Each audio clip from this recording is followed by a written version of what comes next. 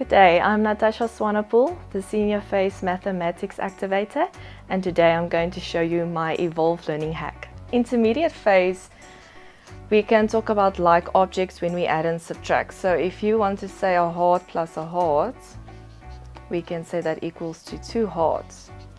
So in senior phase, in high school, when we start doing algebra, we just now introduce variables, letters.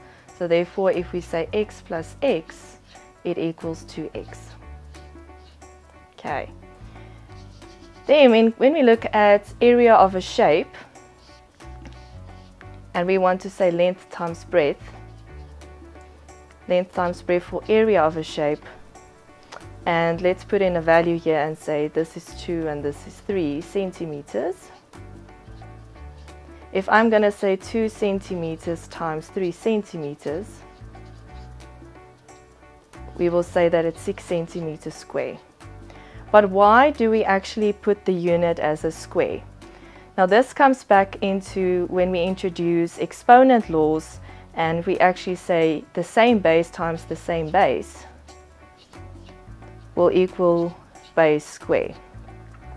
Now this is the law tells us that you actually add the exponents, that there is an invisible 1 on top of the x and the x, so we actually say the 1 plus the 1, and that gives us 2.